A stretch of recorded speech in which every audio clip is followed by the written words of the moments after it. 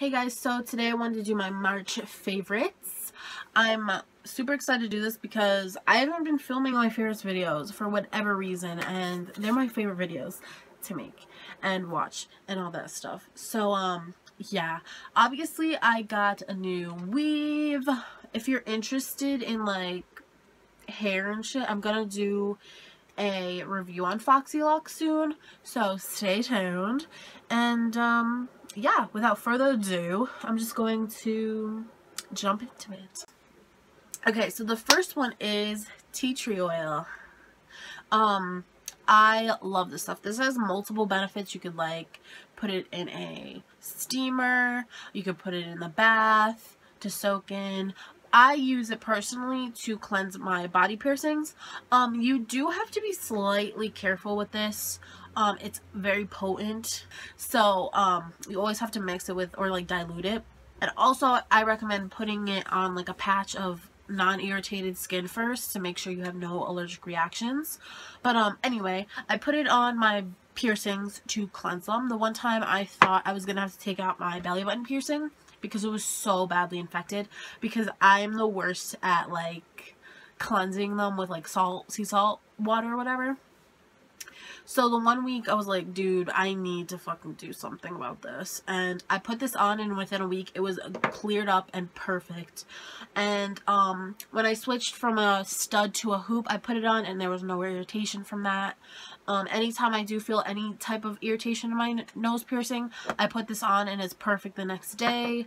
Yeah, I just recommend being a little cautious with it. Make sure you're not allergic to it first, because you definitely do not want to put a freaking product on your irritated ass skin and you be allergic to it at the same time. You know what I'm saying? It will be a fucking ruckus. So yeah, next I want to talk about this foundation. Girl, go out and get this. I think it would be good for all types of skin. I have dry skin and it's really good for me. And it's pretty full coverage, so I was kind of scared because this Infallible Pro Matte, no, I can't use it. It patches up so bad, and it makes dry spots on my face that I didn't even realize I had show up. Like, it's so weird. But this is so freaking dope. It's the Conceal and Perfect 2-in-1 foundation and concealer from Milani. So you get it at like any drugstore. Yeah, it's like full coverage, medium to full coverage. Yeah, you can still see your skin. I still see my freckles, but at the same time it got rid of and concealed perfectly my like discoloration in my skin. Pretty much concealed up my acne that I have going on right now. It's dope. Mind you, I do apply it with a beauty blender, so it goes on a little bit lighter than a brush or maybe your fingers would. But even with a beauty blender, it applies pretty freaking medium coverage, and I love it so much. And at the same time, it gives a nice dew to your skin. It's not matte. It's like the best foundation. I used to use the CoverGirl like 3-in-1 that was like basically the same title as this, but that was way too dry for me. And then I went to the Lumi, and then I went to this, and I love this more than the Lumi already, and I only had this for like a week or so. I don't even know if this is technically March favorite, but I'm so in love with it, I had to talk about it. Next I want to talk about liquid highlighters. In my past video, I think I did like a how to like a glow video or whatever, highlighting video. I used this NYX Born to Glow under my foundation, and I love that technique. If you like apply it to the high points of your face prior to your foundation, it just gives you a beautiful glow with from within look. Oh, I highly recommend it. Or if you even just put highlighter on, a liquid highlighter on prior to your pressed highlighter, it'll just give an extra oomph to it and you will look amazing. Amazing. So this is Sunbeam from NYX.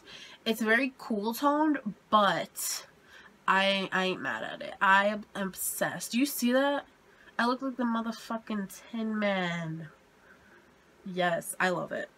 And obviously when you blot it out with like a beauty blender, it gets a little bit more toned down and more wearable. But besides the point, that's besides the point. It's crazy. And this is probably like $6 at Ulta or wherever they sell NYX, which is basically everywhere now. And then this other one is Becca Cosmetics Opal. This is a bit more beige, so it's better for like warm skin tones and stuff like that if you're scared of this frosty of a highlight. And it's also a lot more sheer, but it does give you a nice radiant glow. It's a bit more wearable per se, but I really like this. Next is a pressed highlight, and this is the e.l.f. Pinktastic Baked Blush or whatever. It's not even a blush really, but see, it's how it's marbled with the pink, so I guess it kind of is a blush. But this is $2, you guys. $2. Do you see that? It's so nice. I love this on the high points of my cheekbones, especially because I am a warmer, I'm not deep at all, like I'm pretty light, but I'm more warm, so this is really nice at the tops of my cheekbones. It's so pretty. Do you see that? Like I just tap that on my finger. Doing this, I know. Like it just gives a nice extra glow, and it's so pretty. You could wear this alone. I do that too. Yeah, it's amazing, and it's $2, so you can't go wrong. Definitely check that out. Next is the Becca highlight in Opal, and at first I didn't like it at all because when I applied it, it did the opposite of highlighting. It like made my face look indented. I'm not kidding. But then I started using it with a fan brush, and I love it so much. It's so buttery and like it's crazy. It's so fucking pretty, but at the same time it's kind of bronzed, so that's why I think if you apply it with like a denser brush, it's going to do the opposite of what you want, so you have to be careful with it, especially if you're a lighter skin tone. So if you use a nice fan brush, this isn't a good fan brush, but it does the work, it does the job. But if you just, I'm just gonna pack on this highlight basically. If you just apply it lightly, it just like, do you see that? It's so fucking beautiful. I wasn't even gonna talk about it like when I was planning on doing my other favorites videos, but then this month I like discovered using it with a fan brush, and I fell in love, and I'm obsessed. Obsessed. So if you have that problem with a highlight, try a fan brush, because they aren't as dense as like this type of brush, which I'm going to talk about. So yeah, and it gives a nice sheen to your face. Next is this blush from Wet n Wild. It's a Rose Champagne. I used to hate blushes until I used Milani's Luminoso, which is an all-time favorite for everybody. And Rose Champagne is so pretty. It goes with almost everything. It's so natural. It's so fucking pretty. I don't even know. It's like a nice mauve, and it has like a sheen to it. I'm about to drop that too. There I go. See that? It's so pretty, and it's like light. It doesn't apply too heavy or anything like that. And these are awesome formulations, and they're probably like $3 at the drugstore. So yeah, there's like a million different shades. I highly recommend these Wet n Wild color icons. I don't have much to say about it because it's just obvious. It's just bomb. It's just, I love it. Also this e.l.f. high definition under eye setting powder. Yes, bitch. I used to obviously always use this light cocoa from Too Faced, and I still do occasionally. But this, I have such bad watery eyes. It just makes my under eyes crease like a motherfucker. This doesn't prevent it, but it does help them not crease as much, and I love it. Right now my eye was watery, so that's why it looks like I have an under eye circle. But yeah, I highly recommend this. The only thing is the packaging, like it's so small. I have to bang it out onto like the lid of this and then tap my brush in, because this is so small. It's kind of ridiculous. Like bitch, what? I hate those. I literally hate the fact that I said that. Okay. Moving on to brushes, I guess, or beauty application products. I don't know. It's this. Oh my god, dude! I've dropped everything basically. This is the Real Techniques Miracle Sponge. I forget exactly what it's called, but it's basically a beauty blender. I've put this to the test against the infamous beauty blender, and this has come out on top every single time. I don't know what it is. It is a lot more dense than the beauty blender. This is a lot more squishy, and this is a more, I guess you could say, a more like a memory foam type of sponge, opposed to this one. This is, I don't know, more airy, I guess you could say. I don't know what it is. This blends out my under eyes like a dream. It doesn't do as well. When it comes to foundation, they're pretty much the same, but this wins me over because of the price, how it blends out my concealer, and because of the price. Like, I got 2 of these for $11.99, 1 of these for $20, and I'm a broke bitch, so obviously, girl, I mean, obviously. And then this brush is an e.l.f. brush, and it's a flawless concealer brush, but I don't use it for concealer because, like I said, I'm very, very crease oriented. I crease a lot, so brushes don't work for me, so I need to use a beauty blender underneath my eyes or my fingers. So I started using it for highlight, which I love that with highlight, and that was my problem with the Becca with this, because it applied it very heavily and it looked like disgusting. But with my Anastasia So Hollywood, it applies it very well because this is a different formula opposed to the Becca one. It's a bit more, I guess, dry. It's not as silky, so you need more of a dense brush to pick up the product better. But yeah, I love it applying some highlighters, including this one. I'm just gonna keep packing on highlight.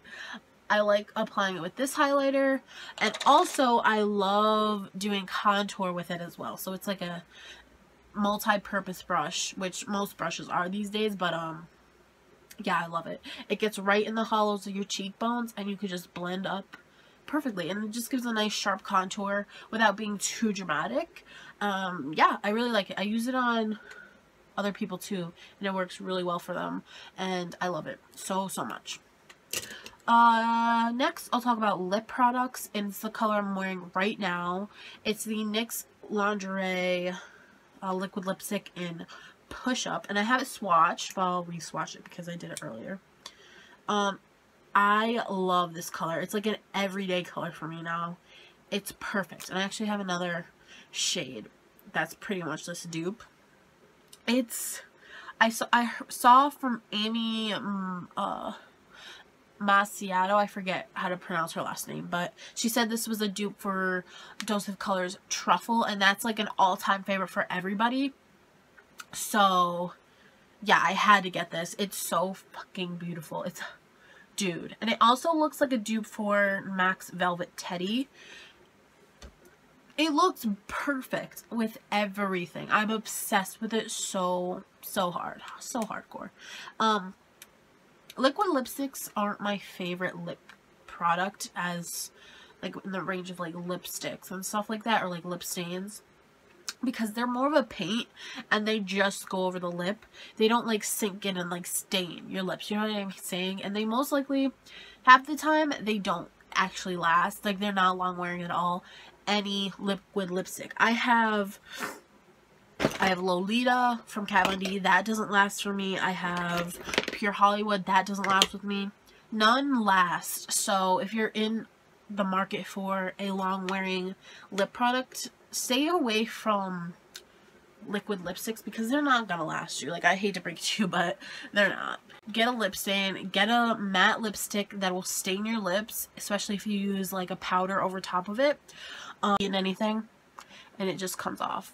And you can see how it's starting to, like down here, Obviously on the inside it's not going to adhere because your fucking lips are wet on the inside, but yeah, I'm just saying, if you want a long wearing lip product, a liquid lipstick ain't gonna be yo bitch. Next is this Wet n Wild matte lipstick in Bare It All, and it's almost a dupe for Push Up, but it's in the same family, I guess you could say.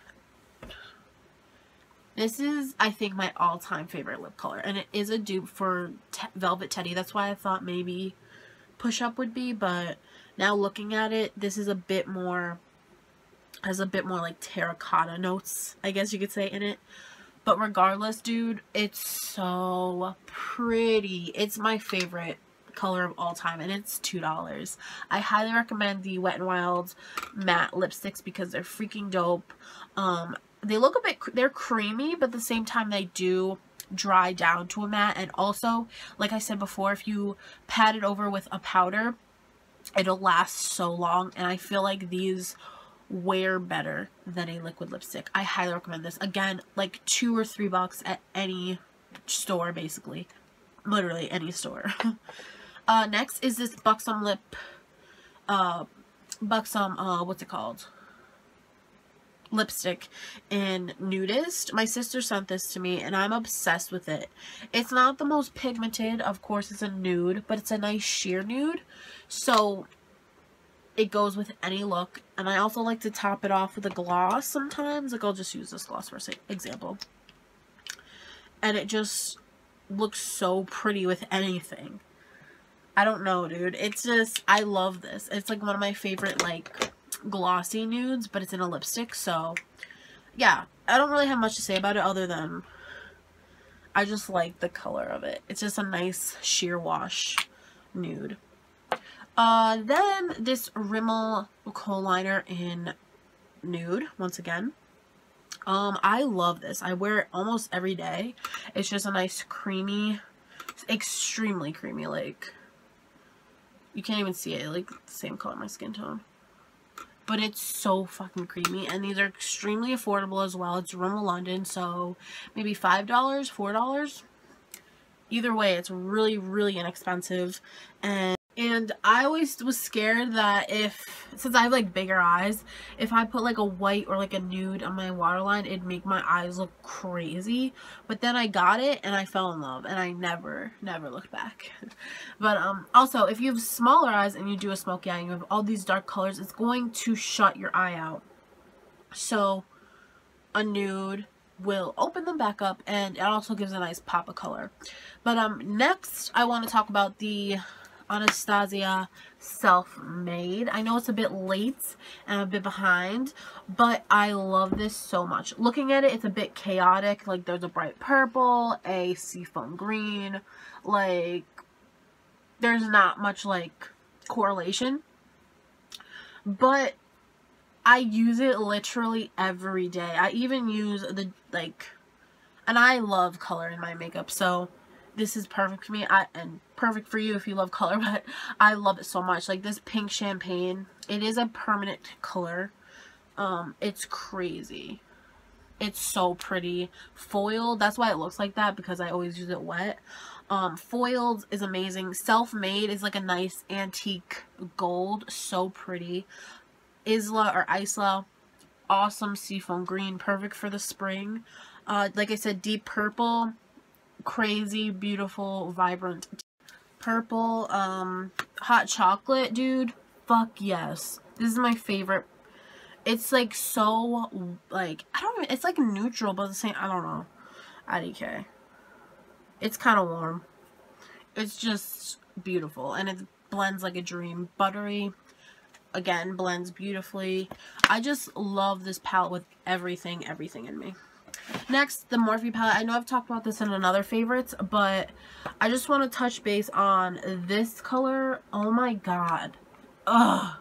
It just gives an extra warmth to a look. If it's way too cool and it's washing you out, this just gives a beautiful color to it, and it can deepen it up as well. I love it so much. I don't even know. I just want to talk about that because I use it literally almost every day. I'm wearing it today. And I'm also wearing this shade, which is like an obvious fan fave. It's crazy pigmented.